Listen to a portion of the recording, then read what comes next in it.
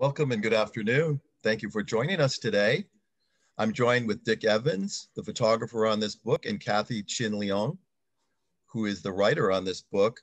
And we are showcasing their beautiful book on San Francisco's Chinatown. Welcome, everyone. I'm Dave Christensen, director of the Harvey Milk Photo Center in San Francisco. The Harvey Milk Photo Center is located at the top of DuBois Park at 50 Scott Street in San Francisco and is part of the San Francisco Recreation and Parks Department. We are celebrating over 75 years in San Francisco, and we have the largest wet darkroom in operations in the United States. Unfortunately, we're currently closed due to the pandemic and hope to open possibly in the summer of 2021. We offer wonderful, engaging online virtual photography courses, workshops, as well as educational webinars, lectures, and galleries, which we hope you check out and enjoy. We have also just recently formed our new nonprofit, the Friends of the Harvey Milk Photo Center, and we trust you will help support this nonprofit in our community with your generous donations. Your donations will directly support our center with needed supplies, staffing, programming as we move into the future. Our mission is to support our entire community through these enriching educational programs, classes, and offerings. Please check out our website. And should you have comments or questions, we'd be happy to hear from you at harveymilkphotocenter@gmail.com. I'd like to talk about the book a little bit. The Chinatown book is the third in a series of contemporary documentary photography books by San Francisco resident and photographer Dick Evans. Following his initial book of 2014 of the Haight-Ashbury and his 2017 award-winning book on the Mission, which is fantastic, his approach in each case has been to develop an in-depth understanding of each neighborhood through close collaboration with leading nonprofits, community organizations, artists, and local businesses. In this book, he collaborates with freelance writer Kathy Chin Leong, who has conducted over 100 interviews in the course of writing the text, the captions, and sidebar notes and stories that provide context to these beautiful images, and neighborhood's history, traditions, celebrations, the businesses, the nonprofits, and the many colorful residents that make up Chinatown. I should note that all revenue from the book sales will be donated to collaborating nonprofit organizations. Dick Evans is a San Francisco-based photographer with an interest in documenting the colorful and rapidly changing neighborhoods of our city. Born into a ranching family in Eugene, Oregon, he graduated as an engineer from Oregon State University and subsequently obtained a master's in management from Stanford. He has spent a 50-year career in global metal sector, living in 5 countries with multiple locations in Africa, Europe, and North America. It was during these travels that he developed an appreciation for the diversity and richness of different cultures, both global and local, and an interest in documentary photography. Kathy Chin Leong is an award-winning journalist with articles published in the New York Times, Los Angeles Times, National Geographic Books, Sunset Magazine, and many other newspapers and magazines. As a second-generation American-born Chinese, she grew up in San Francisco's Sunset District and has spent nearly every weekend in Chinatown visiting her grandmother and helping her mother shop for groceries. While she was traveling the globe to Lebanon, France, Thailand, and Canada, rediscovering her Chinatown roots through collaboration on this book has been a journey of a lifetime. Kathy lives in Sunnyvale, California with her devoted husband, Frank Leong Jr., and is the proud mother of 2 grown children, Gwendolyn and Aaron. I wish to remind our audience today to please use the Q&A function for any questions that we will try to answer at the end of this presentation today. Please address your questions to either Dick or Kathy or myself, and then type your question. And now I'm proud to present Dick Evans and Kathy Chin Leong. Okay, very good. Thanks very much, Dave. And you're welcome. Thank you to both you personally and to the Harvey Milk Center, which is a wonderful institution. And I hope you're soon back open. My wife and I have visited there numerous times before the shutdown. We miss everyone coming and visiting us. It's just, it's such a great place for community. It really Right. is. So we're So, hoping it will be soon. so hang in there. We will. We We look will. We're forward all to hanging being in there, back. right? Right. Now, before we start our narrated slideshow and some of the background stories, we thought it might be interesting to play a short trailer that was prepared. It's about 2 minutes, and it gives you a good synopsis of what's in the book.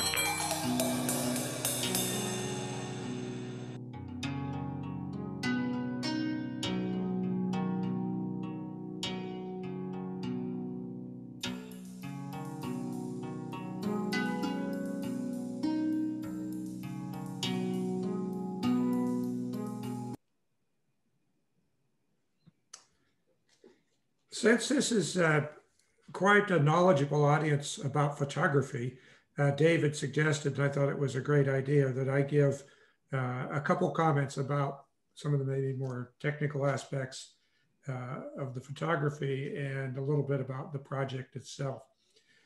So a lot of people ask, what camera do you use? What lens do you use? So take that right at the top. The images in this book were shot with Sony A7 mirrorless camera, both R3 and an R4. I have both camera bodies and use them interchangeably. And for lenses, I used everything from a fisheye lens for some of the like internal shop pictures and so on to a modest telephoto and everything in between. The one lens that I found to be the real workhorse and exceptionally useful is a Zeiss f2.8 2470 zoom, which hits that mid-range and was used for probably over half of the photos that are in the book. Also, I get asked as well about how do you get the color saturation and avoid some of the reflections and so on. I use a circular polarizer on virtually all of my outdoor shots. And I find it to be really helpful on murals, for example, because most murals are coated with a veneer to protect them, and that gives you a sheen or a reflection. And by having circular polarizer, you can cut through that and really see the colors. Of course, it's also quite useful on windows where you might have reflections. And of course, it's very good on skies to give you the definition and saturation. I shot over 5,000 images. I think it's close to 6,000. We used a little over 200 of the images in the book itself, another 200 or 300 that we used in the website and some of our other promotion materials and the trailer that you've just seen. We requested written information from all of our subjects when it was an individual shot or very clear. identity, small group or a close-up shot of someone's face. And then we offered everyone who is portrayed in the book and every organization a free copy of the book. So that was part of our agreement in terms of getting their permission. And I think it was a good investment because we found many, when they did finally receive the free book, then would go back out and buy several copies for family and friends. As Dave mentioned, the project was a non-profit project. All of the revenue goes to our partner, the Chinese Culture Center, and also to the nonprofit publisher Heyday Books of Berkeley. And in that spirit, we did not pay royalties or did not pay for use of intellectual property. And we explained this up front to people. We only had one person out of over 100 refused to have their work or their image in the book. It actually was a muralist who chose not to have his mural in the book, and he wasn't even from Chinatown. So and we easily had other material. The image that you see right here is not in the book, and I put it up because it reminded me of a very good lesson, which I learned once in the mission book and should have taken full heed of, and learned again here. This young girl, who's about 5 years old, was at the Miss Chinatown USA pageant. And I just love the costume, the look. She's with some older girls, sort of teenage level. And I really love this image and had planned to use it in the book and in the promotion and perhaps even as front or back cover. Unfortunately, I assumed we could easily go back and find her identity. And as things developed, when we went back, we could not. Now, we could have maybe tried a bit harder. And as we did in the mission book, when we couldn't find the identity, we actually went all over the mission posting pictures, and then finally got someone to call and we identified that person. But the reason I just show it here is good lesson for the project itself. Whenever you're doing photography that you hope to publish and are going to need permission for, get it right away. I try to do it most of the time, but this time I slipped up and got onto something else, and I really wish I had.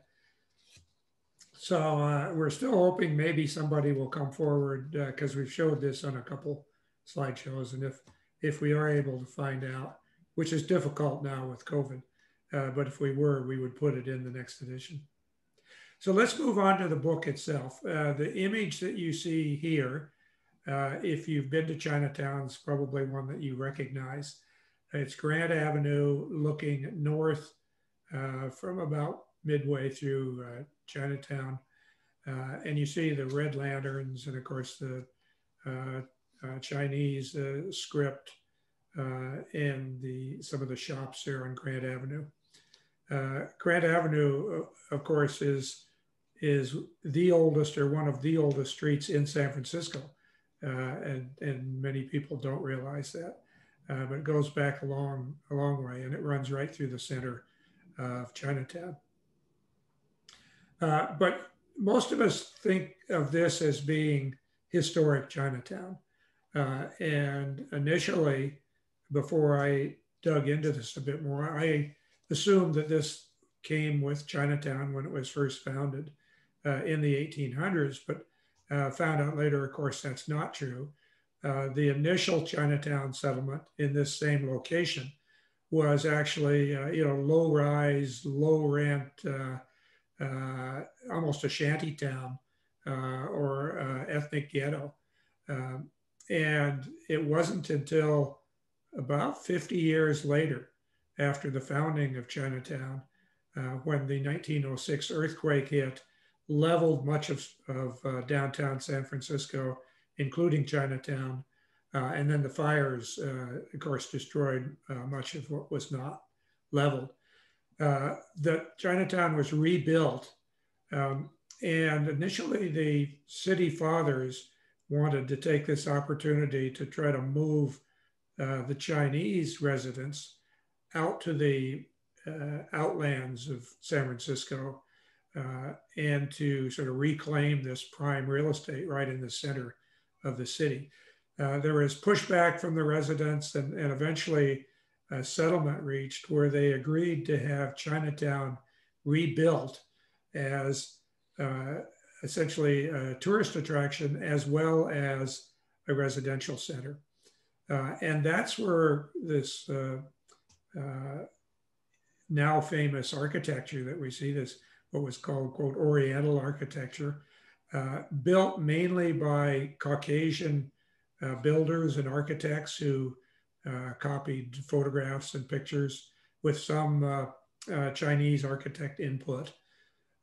So that's why you have this very elaborate, colorful type of architecture in Chinatown. And it's not a coincidence that we used one of these facades to be the cover of the book because it is so colorful. It's so typical of Chinatown. This is a fairly famous building that at one time housed the Four Seas restaurant, long since closed, but quite a well-known restaurant. And today the sign for the Four Seas is still there on the restaurant. But inside is Chinatown's Michelin-rated, Michelin star-rated restaurant, Mr. Jew's, quite a new and a very excellent restaurant. Other typical aspects of the architecture you see here, we've captured two of them in one.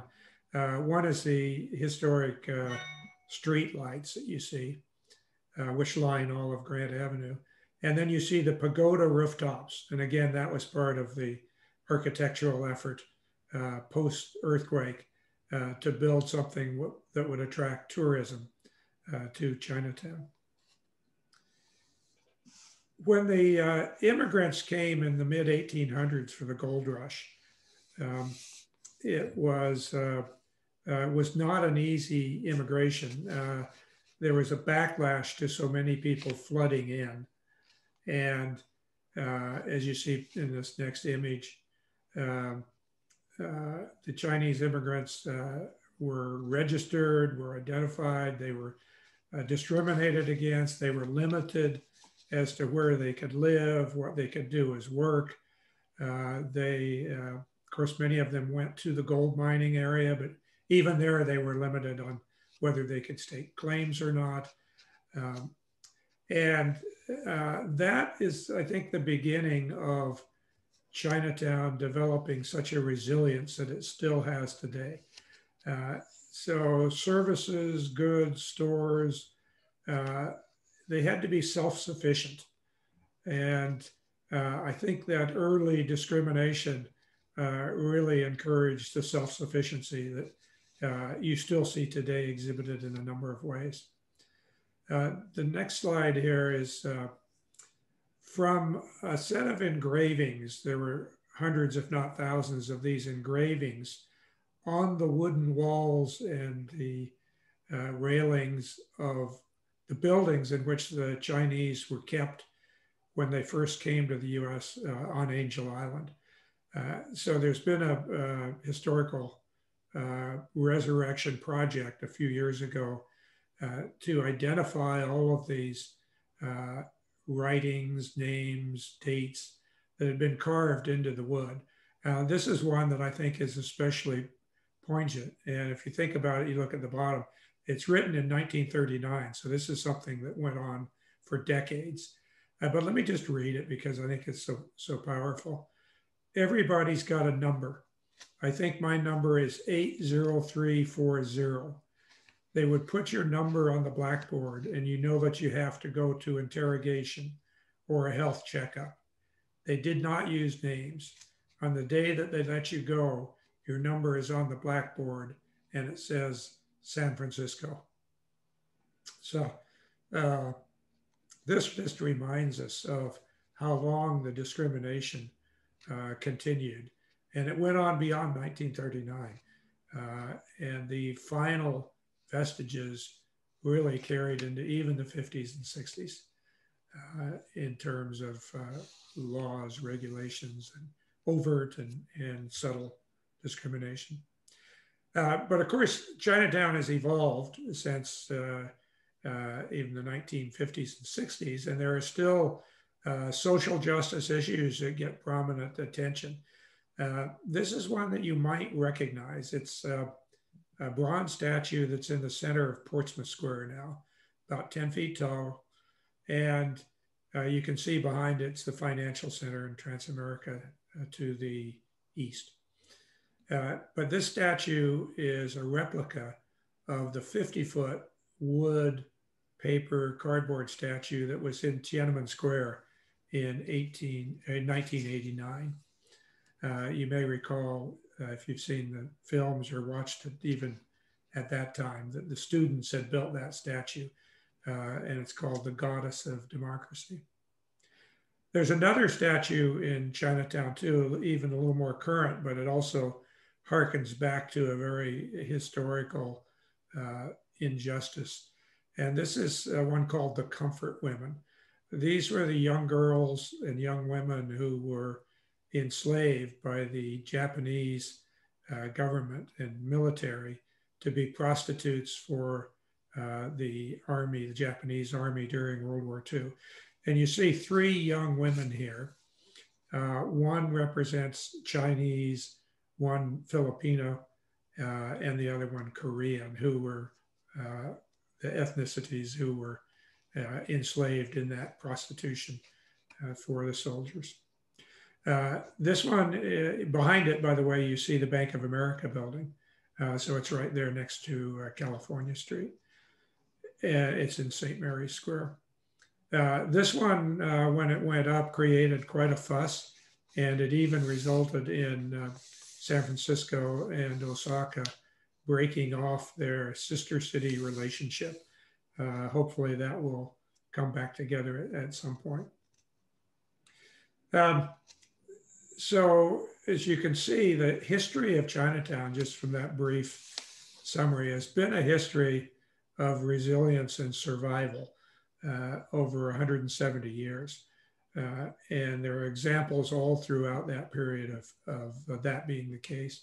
But it's also been a period of a lot of celebration and traditions that go with it. And during the course of doing this book, Kathy Chen Leong, who was my partner in doing it, interviewed over 100 people, as Dave mentioned. And I'd like to turn it over to Kathy now for some comments, and she'll come back later with a lot more. Kathy? Hello, everybody. In this mural, this is a mural created by James Leong. It was commissioned in 1952, and it covers 100 years of Chinese in America. It starts on the left, and it goes all the way to the right, as you can see the progression of the Chinese who first came to America, the things that they had endured, and how they assimilated towards the end of the middle of the 20th century. What was really interesting was that after this mural was commissioned, the Chinese community rejected it. They hated it because they felt it reinforced stereotypes of Chinese, even though it was historically accurate. Now, this criticism hurt the painter so much that James Leong fled to Europe, and he kept his career thriving there in Europe for the remainder of his career. Later on, this 7-panel mural, which was created with egg tempera paint, it was lost. It was later recovered and found in a Chinatown rec room where parts of it were used for a ping pong table. Now it is on permanent display at the Chinese Historical Society of America. And in the year 2000, James Leong, who was then retired living in Seattle, he was invited back to retouch the mural. And this time he was welcomed back with honor. Thank you, Kathy. If we could just go back to that mural, I just want to make a comment from a photography standpoint, again, because we have a very high degree of expertise, I would guess, in this audience. So with a mural like this, which is 5 or 6 times wider than it is high, obviously you have a big problem of distortion if you try to take that shot. So what I did on this one is I took probably 6 separate images, and from exactly the same distance and same settings on the camera, and then we stitched those together so that you get the actual real dimensions, so that you can see it as a rectangle here. So the shared history in Chinatown, of course, goes hand in hand with the shared culture. And one of the biggest cultural events of the year is the Lunar New Year celebration. And of course, that's coming up again soon. I think it's February 12th this year. Unfortunately, this year, due to COVID, there will not be a parade, and there'll be a much scaled down celebration, which is just terrible, because it's a really great event. It has become a destination tourism event, and capped by the parade is now attended by hundreds of thousands of people annually under normal circumstances. And of course, dragons and lions abound, as you see here, in terms of the lion dancer and in front of a dragon. Here you see an overhead shot going under the Kearny Street Bridge of a dragon in the parade. Here is next is a shot of some of the parade goers. These are actually elementary school students, I assume 7th or 8th graders, from West Portal Elementary School. And for a number of years, they have been performing as stilt walkers in costume at the parade. So they traverse the entire mile plus of the parade route on stilts and in these costumes. This is pre-parade down on Market Street, where they stage all of the parade groups. And again, as a photography hint, if you want to photograph the parade, it's great to get shots of the parade in process, but it's even better to go an hour or hour and a half early and go down to the staging areas, where you can really get close-up shots like this, talk to the people, learn all about it. And it's a great place to get photographs of the participants. I think we have another one. Nope, we're moving on to the Moon Festival here. Another big event is the Moon Festival, held in the fall. The very photogenic woman on the left is Maggie Wong. She has been the Moon Festival goddess for the last 20 years. She also helped us with the book I mentioned. She was one of the people that worked with us to take us around, meet people, make introductions, make arrangements to visit shops and attend events and get behind the scenes for some of our shots. But the Moon Festival is also a great event in the fall. And again, another terrific photography opportunity. Today, if Bruce Lee were alive, he would be 80 years old. And before he came on the scene in the 1970s, Chinese males had no role models. They were cast as houseboys or evil emperors in the media, or white people played Chinese roles with taped eyes, speaking broken English in stereotypic accents. So Bruce Lee changed the life of this man, Jeff Chin, pictured on the left. So when Jeff was a boy, he was picked on because he was Chinese.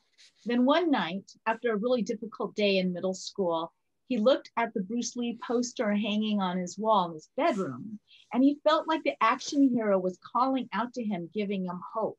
And he told Bruce Lee he would make him proud. Well, since then, Jeff has become one of the world's top collectors of Bruce Lee memorabilia, with over 10,000 items, including an original suit he wore in Enter the Dragon.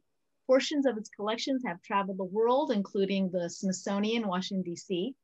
And we in the Bay Area will get a glimpse of his collection. This fall, the Chinese Historical Society of American Museum in Chinatown, they'll be hosting a Life of Bruce Lee exhibition in the fall. So keep a lookout for that. Now, Chinese Tai Chi is a very venerable tradition. Many people are doing it, from early morning exercise classes to huge performances. And it's a wonderful exercise for the body, mind, and spirit. Now, during this photography shoot, we were able to commemorate Worldwide International Tai Chi Day, and we're able to capture these images on the bridge outside the cultural center leading to Portsmouth Square. Dick was also able to locate a Chinese Tai Chi master, Sifu Xu Fen Zhao. She was willing to demonstrate some of these Tai Chi positions in front of different murals and other landmarks on the streets of Chinatown. Here we are with the Tong family at Chinatown's revered Far East Cafe. At every red egg and ginger party, the baby is celebrated for being 1 month old, and you have to have dyed red eggs to represent fertility, and a plate of ginger, which represents energy and strength. Now, we came just in time in 2019 for this baby party.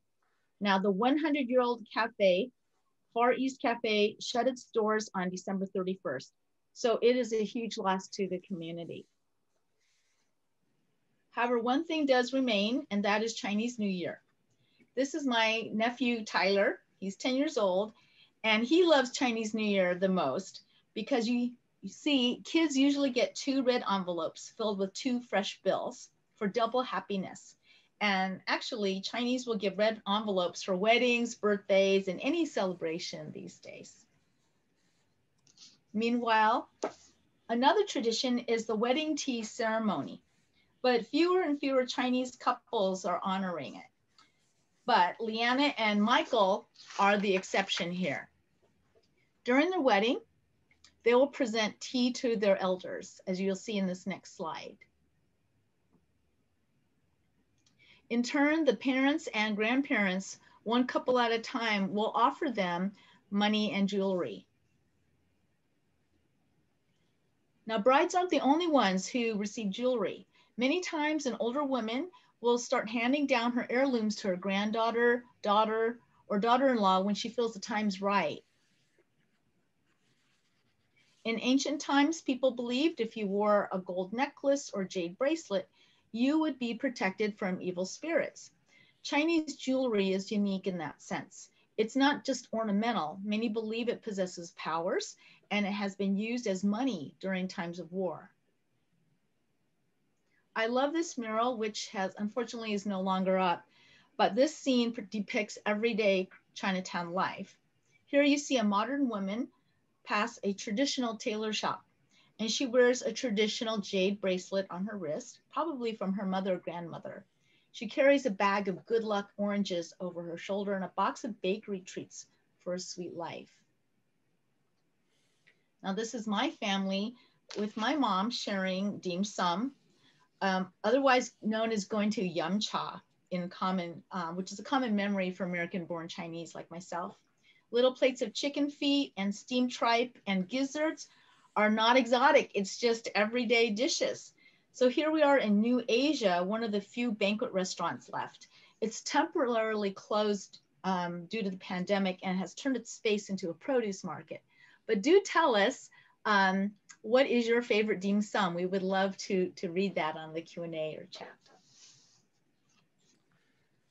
Chinatown has an extremely strong community spirit. It's ethnically quite homogeneous, mostly people from southern provinces of China, mostly Cantonese speaking. And it's just a very strong community spirit. And you really get that feeling if you ever walk through Portsmouth Square under normal conditions. Portsmouth Square is the original founding location of San Francisco, and it's right in the heart of Chinatown. And it also serves as sort of the backyard of Chinatown, where people come to gather to play cards, to play mahjong, just to talk, to read newspapers, sometimes to carry a sign and demonstrate. But you really get a sense of that spirit when you walk through Portsmouth Square. So the prior picture, you saw a group of women playing cards. And what was interesting when I shot this is originally they were sitting outside in the sun playing their card games. And then it was in the spring and we got, just some dark clouds came over and it just started to pour down. And I assumed my photo shooting was over. So I started to bundle things up and head for the car. But I noticed the women didn't stop their card game. They didn't even put down their hands. They kept the hands, they took out their umbrellas, and they moved over under the protection of the gate that goes under the Kearney Street Bridge. And the game continued. And other groups continued the same way. And also, you see, again, in the sense of community, there are quite a number of family benevolent associations. You might even say family or clan benevolent associations that go way back in terms of historically having a purpose of providing help for the immigrants as they came in. I think Kathy's going to comment a bit more on that. But now you'll see these benevolent associations as gathering places. So on a Saturday or Sunday morning, you'll see people playing cards, Chinese checkers, mahjong in these buildings. Also, they have newspaper reading rooms, Chinese newspapers, television, other activities. So it's a real community gathering place. And there are dozens of these benevolent associations all around Chinatown. Another institution of Chinatown is the Miss Chinatown USA pageant. And it is a Miss Chinatown USA, not just San Francisco. It's open to young women from any Chinatown around the United States. And this was Miss Chinatown of 2019, young woman named Catherine Wu. And you might ask, why is there a separate Miss Chinatown pageant? And the answer was, for decades, the young women of Chinese descent and from Chinatown were not allowed, not encouraged to participate in Miss America, Miss California pageants. So they were discriminated against. And they started their own pageant as a result. Of course, that's changed now. And it's obviously open to Chinese participants. But Miss Chinatown USA has continued as a very strong tradition. Here's Catherine again. And in the prior pictures, you saw her with some school students. And among her other activities, she encourages bilingual education. And reads in Chinese and in English to elementary students, which was what she was doing in the prior picture. But also we found she had another talent that we did not expect at all. And that was that she is a international level, Olympic level archer, and was very much, in fact, looking forward to participating, hoping to participate in the Olympic Games in Japan. But of course they were canceled. So that's very unfortunate, but it was quite a surprise for us to learn of that talent. So we had asked her if we could take some shots of her with her, you can't see it, but it's a USA t-shirt, representing the United States with a very elaborate bow, as you see in her hand there.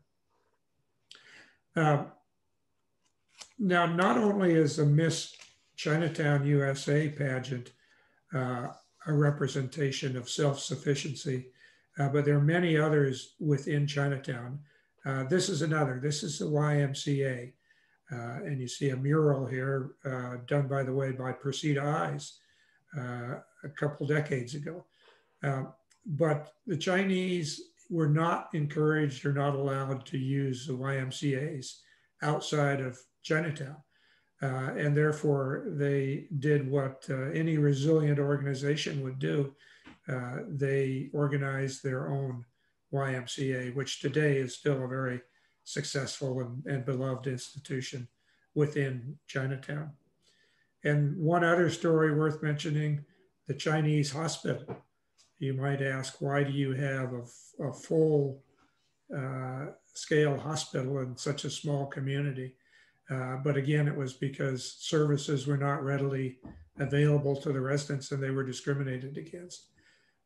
So now you have a beautiful modern hospital, which has both Western medicine and some of the historic Chinese medicine practiced as well. Chinatown is the densest neighborhood outside of Manhattan. It's only 1/5 of a square mile and has as many as 30,000 inhabitants. So imagine your home is the size of a closet shared with 4 or more people. So welcome to single renter occupancy, or SRO apartments. Here you have no access to washers or dryers. You have to hand wash and hang clothes outside to dry. You share a restroom and kitchen with your neighbors. So when you see something like this, it's not just because they want to do this, they have to do this. We were so blessed to be part of Reverend Norman Fong's group. He offered to give us a tour of the SROs. Here he is on the day of the photo shoot. A young gal comes up to him and asks him to come to visit her grandmother who's living on the 4th floor. And she's too weak to go downstairs. There's no elevators. And she's sick and cannot go to the doctor. So he comes and he gives her just comfort and a prayer. We're very honored to be there at that moment. Now, Chinatown spans generations from old to young. And if you're a teenager on the Dragon Boat racing team from Community Youth Center, all your gear and your practice time is free of charge. So thanks to CYC, a nonprofit, the sport is transforming the lives of at-risk kids who might be tempted to join the wrong crowd. When I was young, it was not cool to be Chinese, but I also felt ashamed of my culture. But today things are different. Many Chinese youth are proud of their heritage. Take Yuhan Chen, for instance. Only 6 years old at the time of the shooting, she picks up a brush for the first time at a Chinese New Year event, and she finds out she excels at Chinese calligraphy. Now, Tyler Pham, meanwhile, happily samples dragon beard candy. He's making a beard of his own. Now, the dragon beard candy was originally a dessert of ancient Chinese emperors. It's made from a solid block of syrup and hand-pulled like taffy to form thousands of threads. Now, the tiny Dragon Beard candy shop has recently closed on Grant Street, and I'm hoping one day it'll come back.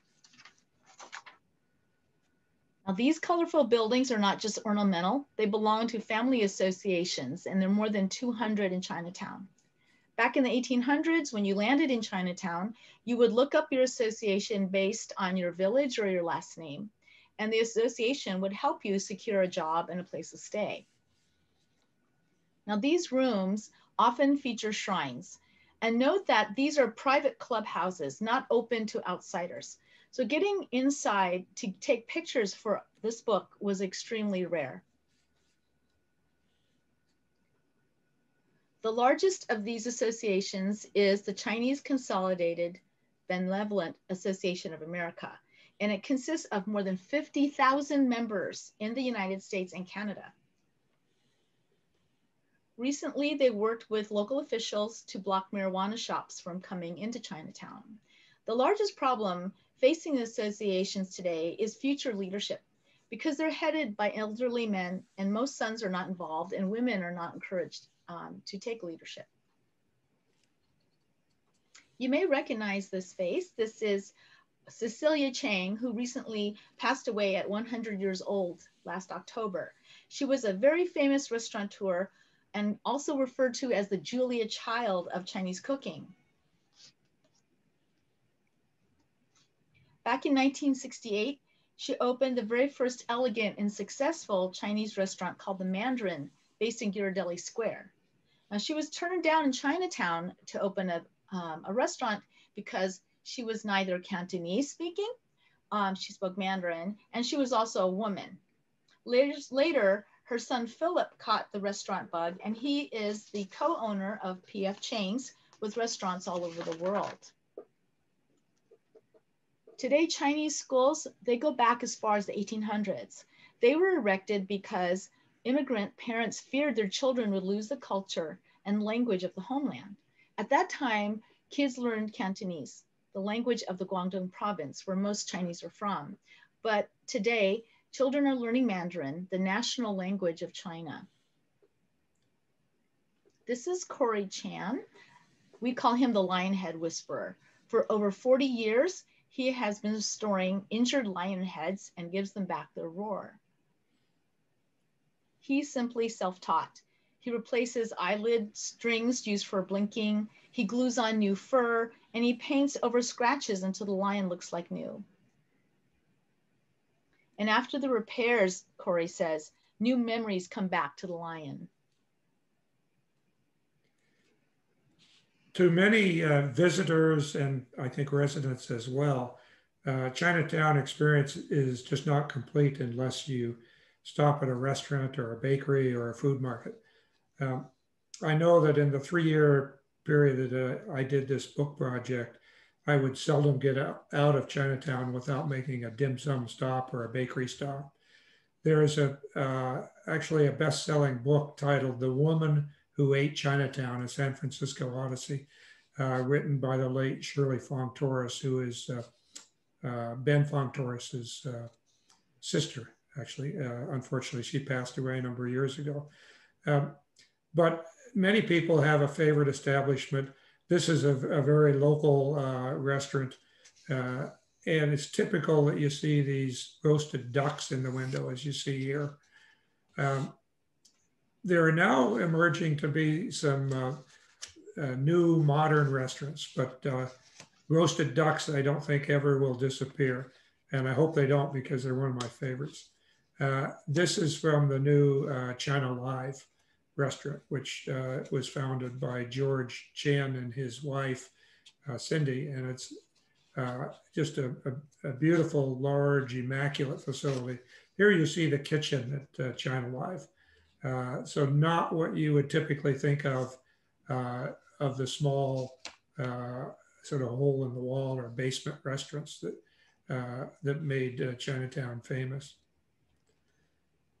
Here you see giant steamers cooking, and my favorite, giant chocolate mousse mixers. I mentioned earlier that there's a restaurant named Mr. Jew's. Here you see a shot inside that restaurant. Again, you see the kitchen through the window there. It has a Michelin star now, and the chef and founder, Brandon Jew, is quite well known. Here you see the sort of exquisite and very contemporary presentation of their dishes. There are also some younger restaurateurs like this young woman, Kathy Fang, who has won a number of awards and has a restaurant actually not in Chinatown, but in downtown called Fang's. This happy employee works at Mao Li Xinqi. It's a business of dried meats and poultry over 100 years old and spans over 7 generations. And have you ever had dried salted fish or hamyi? This is a very special food memory for me. As a child, when I stayed at my grandmother's SRO, Papa steamed this over rice for breakfast. Coffee crunch cake, anyone? Eastern Bakery is one of only 2 bakeries in San Francisco that makes this famous confection. The other is in Japantown. So Eastern Bakery is weathering COVID because the owner told me that all these years, they have saved every penny from the bakery. They never remodeled or spent extra money. And so Mr. Orlando Kwan continues to sell his cakes and treats every single day. This is a produce market on Stockton Street. And every day at 4 o'clock, the little Chinese ladies come out and they hear this familiar phrase, Yet man yet bao, that means $1, one bag. And there's one thing that unites Chinese through the years, and it's all the fact that we all love a good bargain. Just as a heads up, we're just a couple of minutes away from winding up. I'm just going to give the last section here. So please do add your comments in the chat room or your questions in the Q&A box, because we'll be getting to those in just a couple of minutes. So small family businesses are really the lifeblood of Chinatown's economy. And I don't think there's anyone that I've ever met who is more entrepreneurial, harder working, or determined than this woman, 82-year-old Tane Chen, who founded, owns, and operates the Walk Shop on Grant Street. And even during the COVID shutdown, I've talked to her several times, she's still working 6 or 7 days a week handling online orders, which is what's keeping the lights on for her store. Very fortunate for her. She set up an online business a couple of years before COVID hit, and has been able to continue to serve customers, not at the same level, but as I say, keep the lights on and keep the business going. There's a whole variety of small businesses, and as you would expect, because Chinatown needed to be self-sufficient, to be resilient, and to survive. So you have everything from an herbalist, which you see here, florist shop, seen here, studio photographer. This gentleman, by the way, fascinating to stop in his shop. He has pictures of, I think, half a dozen presidents, governors, dozens of movie stars, other people who have visited Chinatown whom he's photographed. An acupuncturist, we were able to visit him, go back, back behind the the front of the offices to where they prepared some of the herbs and kept some of the herbs, and it was quite fascinating. Here you see him with his mannequin with all of the key points for acupuncture. There are other small businesses that cater especially to tourism. And of course, they're now being hurt the worst. In addition to ones like the Walk Shop that I mentioned, you have, there's a couple of gourmet tea tasting rooms. You have the traditional jade carvings boutiques, which catered very heavily to tourists. And just like in the restaurant sector, where you see some emerging, more modern, upscale, contemporary style restaurants, you're also seeing the same in some of the shops. This is actually the gift shop at China Live.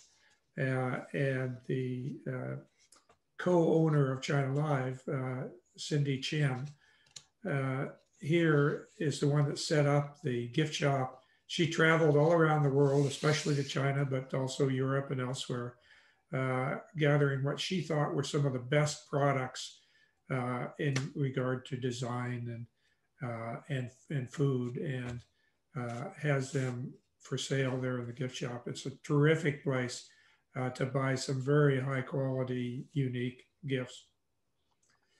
Another modern shop is this one, which sells silk clothing, and it's called Kim Plus Ono, which is a play on the word kimono, of course. And I think in this next shot, you see some of the rack of some of the hand-painted silk clothing. And the young woman here, they were holding a Crazy Rich Asians Dress Up Day for the Moon Festival. So that's why she's decked out like that. And the final image that I'd like to close with is this shot, which is also the back cover of the book. And the reason that I like this, and our publisher did, and Kathy did, we also love this image. It's a really simple one. It's a mural. It's a photograph of a mural. It's in a back hall of a new restaurant called Dim Sum Corner. And what we liked about it is it's, we think, representative of sort of the new Chinatown going forward. You've got this very contemporary young woman with a modern camera.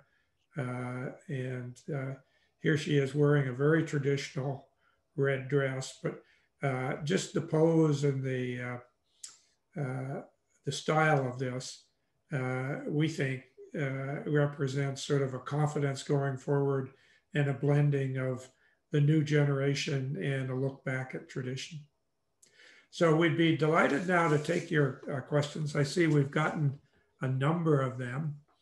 By the way, I might just mention here is the book website, which has a lot of information, more photos, more stories, and also has a tab from which you can order the book.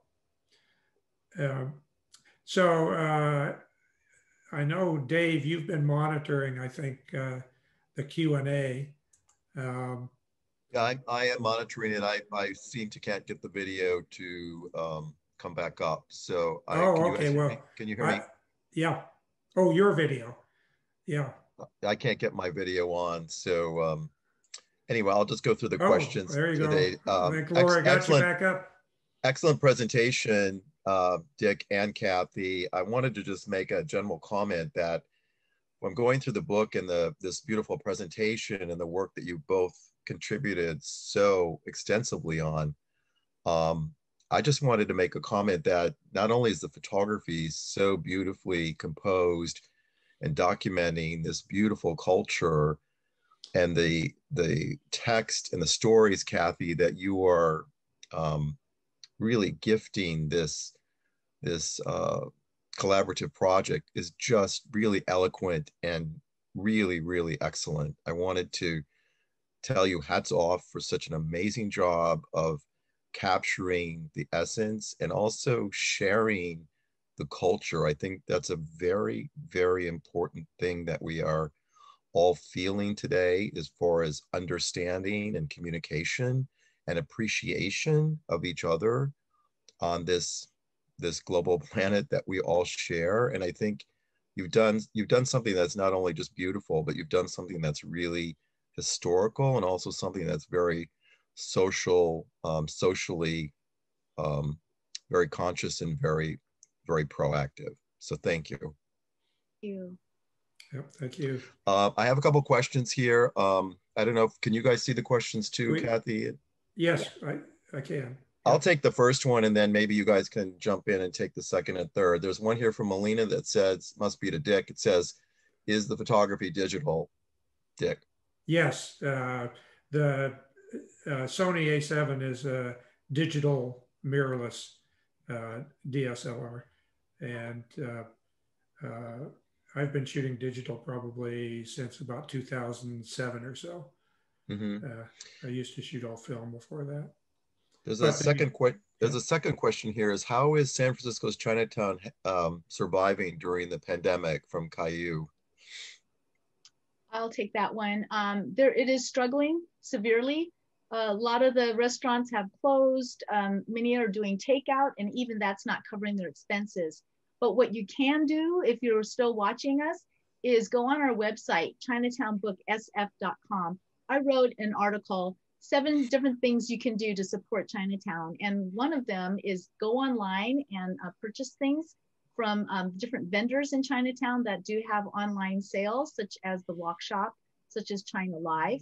And you can do, encourage your company, if you work downtown, get a big giant takeout order for the whole staff, the whole department, and go down there and even take a tour. Tours are available. So do support it. It is struggling.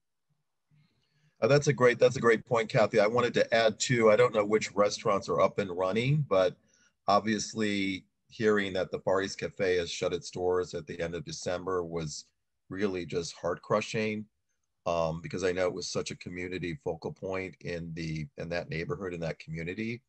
I know I've gone there for many, many, many years with very fond memories. So it was just like ripping out a memory out of one's memory book.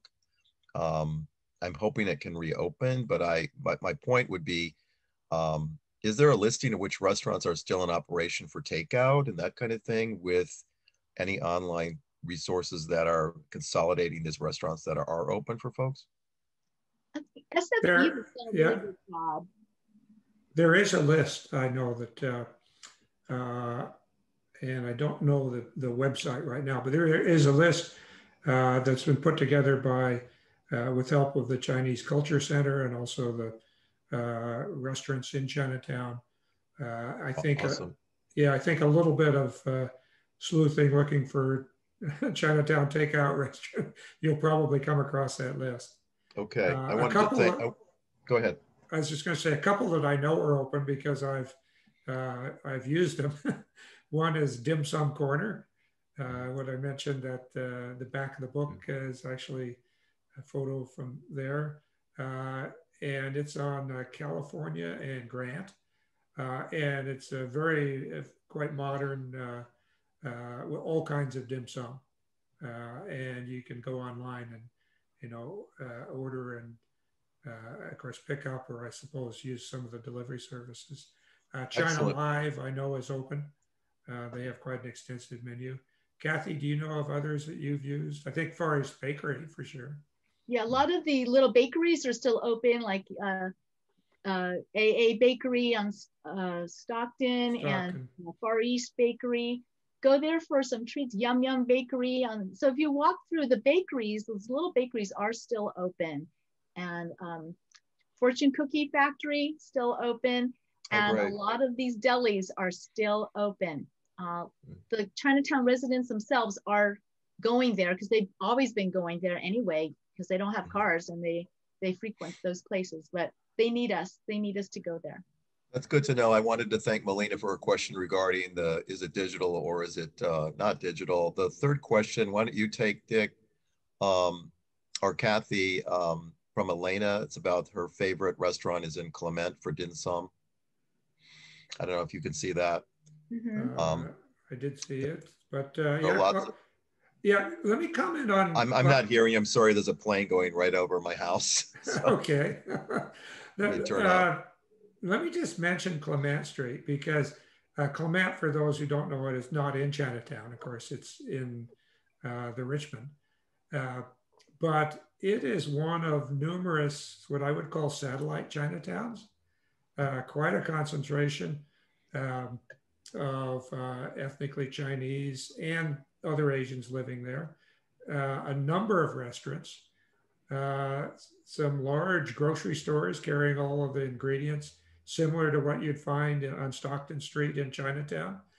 And one thing we discovered as we did, or I did, Kathy probably knew this, but you have physical Chinatown, which is tiny in a way, although very dense.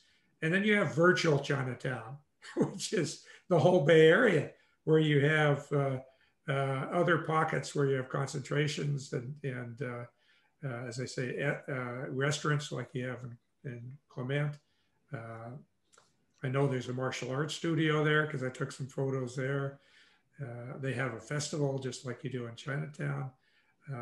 And so there's a much broader community that is supportive of Chinatown. People may own property there, have businesses there, have relatives there, go there for events. So it's really the cultural center. And the culture is much bigger than that small physical footprint of Chinatown. That's excellent. That's excellent. Thank you, Dick. We have Thomas is writing in from Austria, actually, who's listening in. So we're reaching a global audience today. It says this question is for Dick. Can you read that? Good evening from Austria. I'd like to ask two questions, if I may. Are you also interested in the historical photographic depiction of a Chinatown? And did you do any research in this field before you started this project? I did some research. Yeah, there's quite a good book written on the history of Chinatown, published, I think probably 15 years ago, by Phil Choi. And that was a very good reference for us here. Of course, as we started this project, we knew we needed contacts within Chinatown. We had the Chinese Culture Center, but then I also contacted Ben Fong Torres, who some of you may know, quite well known as the original editor for 20 years of Rolling Stone magazine, and now a journalist and a writer and a broadcaster in the Bay Area. And he had worked with me previously on the Haight-Ashbury book. So he was very eager to help. He was tied up and couldn't do much on his own, but he gave me contacts with quite a number of people who, helped us. And as Kathy mentioned, as we developed our contacts and explained what we were doing, we were able to get access inside, the family associations, inside the kitchens, inside the shops, mm-hmm. and even inside the old shut down theater. There's a grand old theater that's closed, movie theater, right in Chinatown, boarded up. It was really an interesting experience to go inside that. The seats are still in place. Some of the old posters are still up. I'd love to see shots of that myself. That sounds very fascinating. Yeah, we were offered from other photographers some historical photographs, of which we did use a few, and you'll see some on our website. I don't think we used any in the book. We used some on the website, particularly around some of the Chinese in the military in World War II. Quite interesting. Beautiful. And go ahead. Yeah, and we also, I think, we certainly had some of the architecture. We did not go into depth, specifically to Thomas's question about trying to do a comparison of the historical architecture and some of the great old photographs that are out there. I've seen some of those, and if you look at Grant Avenue today compared to those, you see some of the same buildings. Mm-hmm. You see the same pagodas. They've maybe been repainted a few times and spruced up, but the shape is the same. It's still there. Mm-hmm. The lights are beautiful. Most, I don't know if they're restoring them. I know when I talked to Fred Lyon when he was photographing Chinatown, he said a lot of times they were refitting and refabricating some of those antique lanterns and lighting fixtures because they were, of course, so weathered. Right. So, there's a second question for Kathy from Thomas.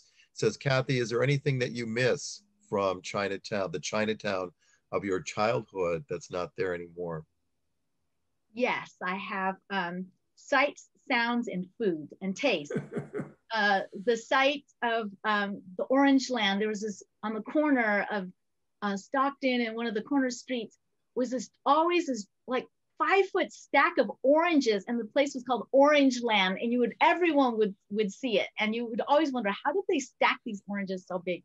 Well, that's gone. Another thing I miss seeing was the experience of going to a Chinese movie theater. We'd always go in the evening every weekend for a double feature. You'd watch a kung fu movie, and it would be followed by some modern tear-jerking Chinese drama. And there were like 5 or 6 different theaters we would choose from. And then the third thing I miss are certain cafes that are no longer. I remember Uncle's Cafe. They had this $2 apple pie. That was the best apple pie. And then the Pinyin Cafe that also closed, and it had this peach tart in a little tin with a crust. And that peach tart rimmed with whipped cream was always my favorite as a child. So there's these food memories that are gone, and truly miss it.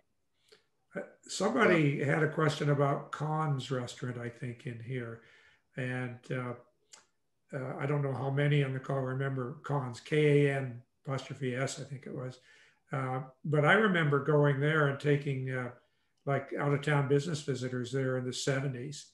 And I think even up through the 80s. And then it closed. And we didn't have it in the slideshow, but we do have some photos of the paintings that were inside Khan's that have now been acquired by the Chinese Historical Museum. And that itself is quite a story of how they tracked these down. I think, Kathy, you remember one was found in a garage, car garage, I think, just on the wall.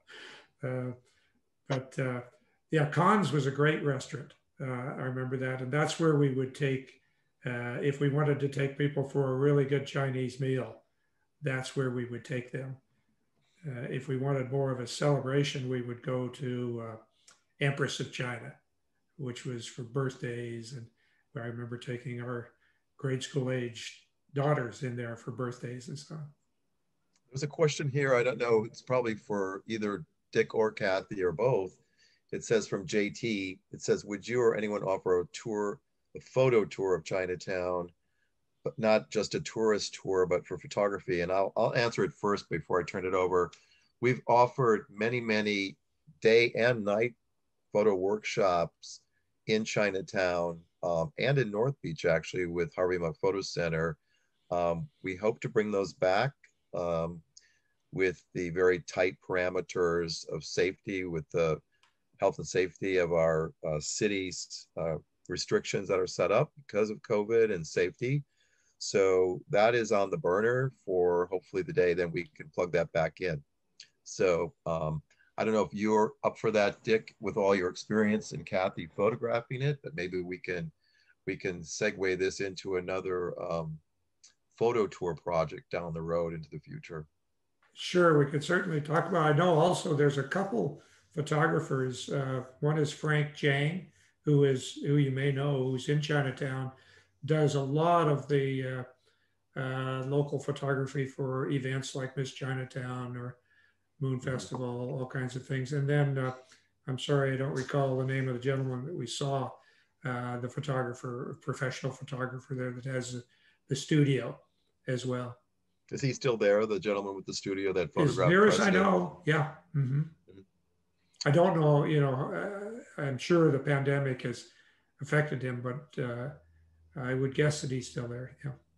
There's a question here for either Kathy or Dick from Ken. It says, any info about the barber June who played his Erho in Ross Alley? I'm not sure if anyone you guys want to pick that up?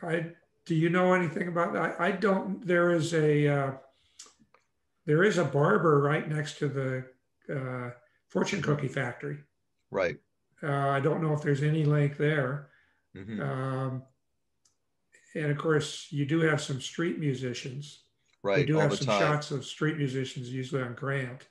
Mm-hmm. Yeah, I've walked Grant at night sometimes, way back, and there's always music wafting through the street, which is really beautiful. Question from an anonymous attendee. It says, will this presentation be available online? We will have this link up on our Harvey Photo Center website today, so that will be available probably in a couple days. And several people have asked that question. There's another question here about from Clay, that says, how do you all see the central subway and resulting gentrification affecting Chinatown? Why don't you go first, Kathy, and then I'll okay. Yeah. The Central Subway project has really hurt business quite a bit on Stockton. But the locals continue to support Stockton Street because that's where all their produce is. That's where they get their chicken and raw pork. But it's really discouraged a lot of tourists from even walking up there because there's just so much going on or not going on right now. Yeah. It's just been really difficult because they've been delay after delay after delay. So it's kind of been this embarrassment for Chinatown and the city. Mm-hmm. Yeah, if you go back to the reason for that project, those who've been around for a number of decades will remember I think it's with the 87, 89 earthquake, the Loma Prieta. Before that, there was a freeway, the Embarcadero Freeway, that came over what is now the Embarcadero and came right in at Broadway, right next to Chinatown. And that was an artery to come in and out of Chinatown. So you had a freeway that dropped you right in Chinatown.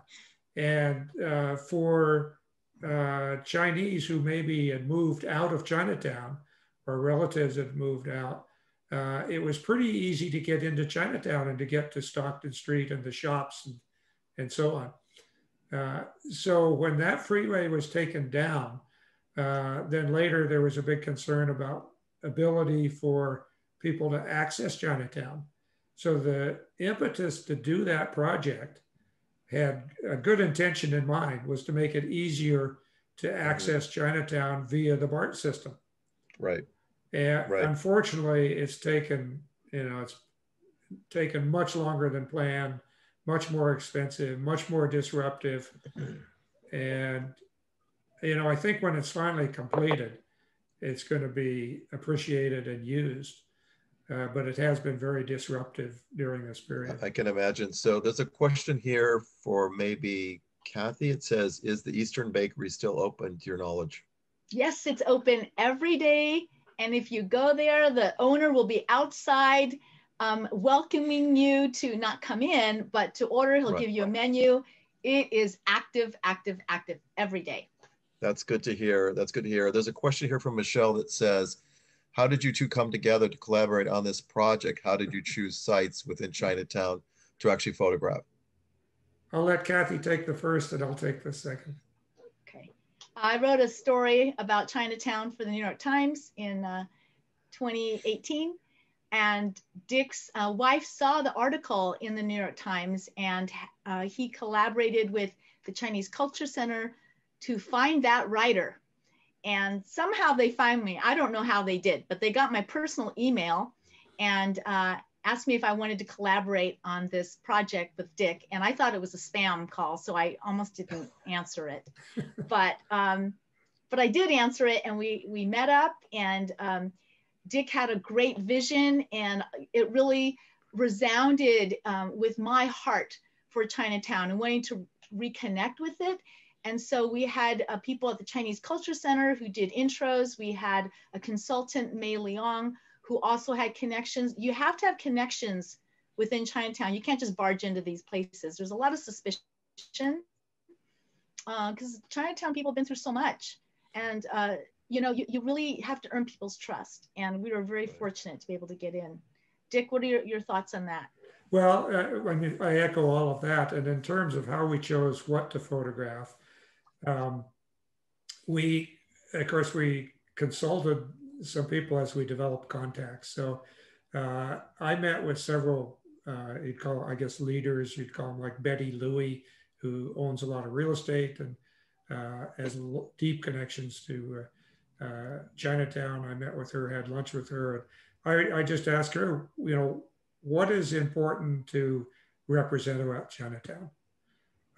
So, she started talking about, restaurants and then shops and then organizations. And then as I would talk to others, I would ask them, and I used the mission book as an example. So often I would show that to people and say, this is what we did for the mission. And, we tried not to sugarcoat it or just photograph, the nice things.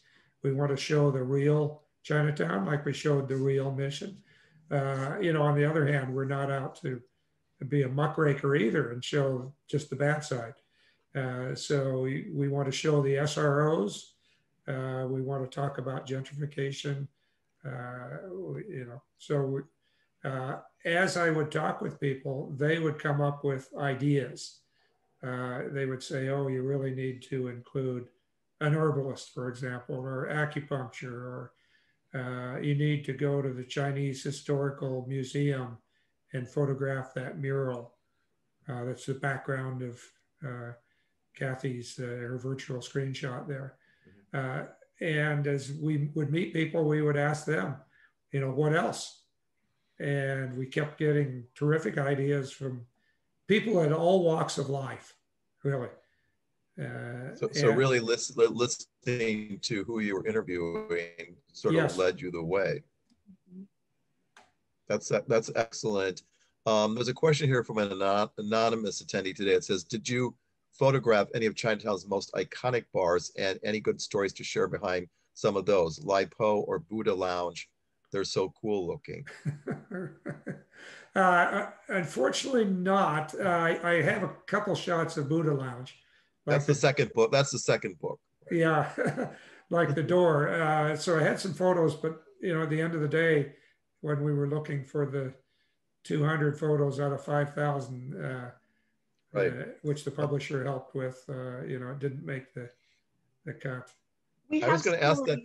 I'm sorry. Go ahead. Oh, I just want to say we have stories on our website about kind of the era of the lounges and heyday and nightlife of Chinatown from the 1940s, 50s, and 60s. And there were many lounges and dance halls, and that was a really glamorous time for Chinese performers that sounded like Bing Crosby and danced like Fred Astaire. So there was that time, and Shanghai Lo was part of it.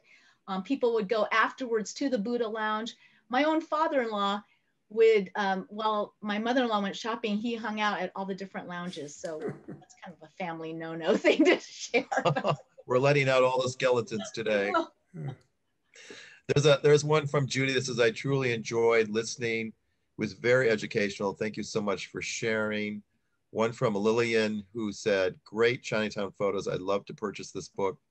Thank you, Harvey Milk Photo Center, for offering this virtual program. Also a question here from May Choi says, can you tell us about Johnny Can's Shanghai Lo restaurants?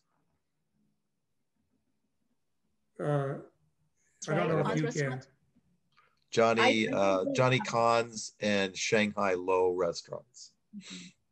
Well, Khan's was one of the preeminent Chinese restaurants. The tablecloths and a lot of movie stars went there. My own aunt and uncle got married there, had a reception there. So it was an upstairs restaurant, and now is no longer, but hopefully we're going to see the resurrection of banquet lounges again and glamorous nightlife. Let's just all hope for that. Hope for the best, right? And there are murals or paintings from Khan's at the Chinese Historical Society Museum. Right. Are they open now or are they closed still right now? They're closed. Here's one for Richard. How many years did you spend photographing Chinatown? When did you begin? And when did you begin to know it would result in a book? From Donald. Well, in answer to the second question, I started photographing on the basis of doing a book. Having done Haight-Ashbury and having done The Mission. So I had sort of a template, particularly from the Mission Project. And just for frame of reference, the Mission book took me 3 years. The Chinatown book was more like 2 or 2.5 from the time of starting. I did have some photographs from as much as 10 years earlier, just as a tourist walking around Chinatown. And a few of those actually made it into the book as well. But most of the shots were taken in 2018 and 2019, with a few in the last quarter of 2017. Just going through these questions here. I want to make sure we covered most of them. Let's see here. Not sure if this is a question for us or for our city supervisors. It says from Caillou, it says, does the city government or district supervisor do anything to help Chinatown? I'm assuming that would be a yes question. To what extent? I'm not equipped to answer that question. Let's hope that there is support with all of our neighborhoods in the beautiful city to support all the cultures adequately, especially in this time of real struggle with the restaurants and the businesses, the bakeries, the gift shops, like you mentioned before. I'm amazed. I've been in that walk shop it's on Grant, correct? Yep. And that's I think I've seen that lady in there several times when I purchased walks way back in the day. So she's wonderful, just really hardworking. Very outspoken too. You ask her. Very opinionated. Which is better, the spun walk from Hayward or the cast walk from China? She'll give you a clear opinion. She'll give you her best. Yeah. And on the note of what is the city doing, Aaron Peskin is its business supervisor, and he's been involved with Chinatown for about 20 years now. He really cares, and he did take us on a tour of Chinatown and SROs as well. So they have his ear. It's not like nobody in San Francisco in leadership cares about Chinatown. Aaron Peskin has really he's learned some Cantonese to raise a toast, knows people there, and he's involved. So I don't think you have to feel like Chinatown's being abandoned by the city. At least he and is really working hard. And you have the many nonprofits. There's at least 200 nonprofits that at least have an arm in Chinatown. So there's a lot of community support, but it all comes down to money, doesn't it? Yeah, I mean, it makes things go round. There's one here from an earlier question we had from Michelle. It says her favorite food was sticky rice wrapped with banana leaves. Sorry, I don't know the name of it. So maybe you know the name of it, Kathy. It's called Jung. Sounds delicious. Sounds delicious. Actually, I'm getting hungry while I'm reading through some of these. I'd like to have one of those fabulous cakes from the Eastern bakery with a cup of coffee. That would be great about now. Oh my gosh, be so great. Wouldn't that be great? We could have a virtual coffee party. Oh, we should party. Next time. We should do that like the next time.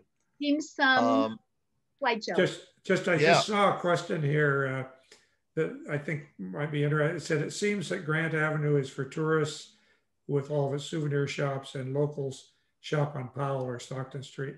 I think that's exactly correct. Grant is more tourist, but I mean, you see a lot of locals on Grant too. And Stockton is pretty much locals. It does support, I mean, it does support the community. A lot of those shop owners are families that live in the neighborhood, right? Right. I mean, so it does support, it is supported by tourist dollars for, it supports the community. There's a question here. It says, any plans for the next San Francisco book? Of course, Dick and I, we've talked about this recently. Well, I've gotten quite a few questions like that as we've done these book talks. So, what I would love to hear is from people, if just put what you think neighborhood would be good. That's basically how I chose the Mission. And then how I chose Chinatown after that was feedback from people who had read the book and said, oh, it'd be really great if you did the Mission or did Chinatown. By the way, those books are all available still in print with the Chinatown book, the Haight-Ashbury, and the Mission? Yeah, Haight-Ashbury may be a bit more limited, but all of them are listed on Amazon. I mean, Chinatown book is in all the stores in San Francisco today, as well as being on Amazon. The Mission is still, I think, in most bookstores. SF MoMA carries it, and if you just Google, Chinatown book SF.com, we have an order tab where you can see a number of suggested places to order that have links directly. It's a beautiful book too. I want to say that again. It's a really gorgeous historical collection of work. In the essence of time, I'll take one or two more, and we're pushing to 3 o'clock now. So Melina says, thank you for a very impressive book. I appreciate your passion and all the histories behind the photos. Says, as usual, the Harvey Milk and the director, Photo Center excels. Thank you, Melina, for that. Another one from Noreen says, do you have anything on Dragon A Go-Go on Wentworth Alley during the 60s? I don't. Kathy? The next book, part 2. Any stories behind that one? Let's see, I want to make sure we've hit them all. I think we've got most of them. But I wanted to thank you both again, Dick Evans and Kathy Jin Leong. You've done such an amazing collection and piece here, which is again historical for our city and the community. And again, I think it bridges not only photography with many of the folks that were on today are photographers in our arena, in our audience, but I also think it reaches a sort of a social and historical connection that layers that sandwich so beautifully. And I think, again, in photography, you know, in any art form, it's a sense of communication and furthering one's knowledge, one's appreciation for beauty, culture, points of view, you know, and I think you've just done an exemplary job. So hats off to you. Thank you, Laura, for being part of this as well today. And I'm so happy we were able to host this today. And we'll be in conversation with both Dick and Kathy for the maybe the next book that we can help host. It's been a really enjoyable afternoon. Thank you. It was Good. Thank you. Thank you both. Stay safe. Happy New Year to everyone. And please stay safe. And thank you for joining us today. Happy New Great. Year. Bye-bye. Thank you. Bye-bye. Thank you. Bye now.